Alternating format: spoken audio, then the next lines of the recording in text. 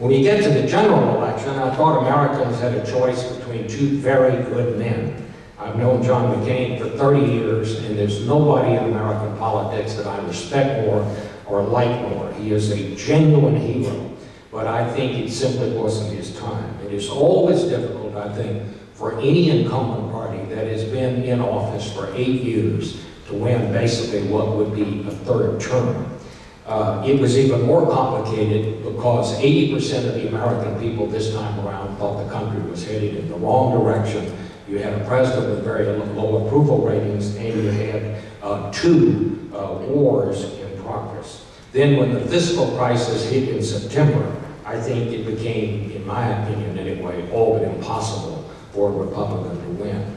On top of that, Barack Obama was a very formidable opponent, and McCain, I think, just simply did not run a very good campaign.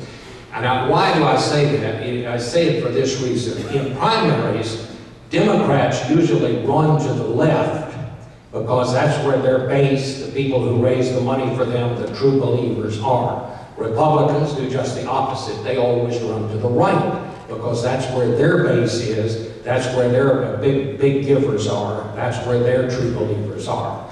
Then, once the primaries are done, candidates from both parties generally run back to the center in an effort to get the independent voters who usually decide presidential races.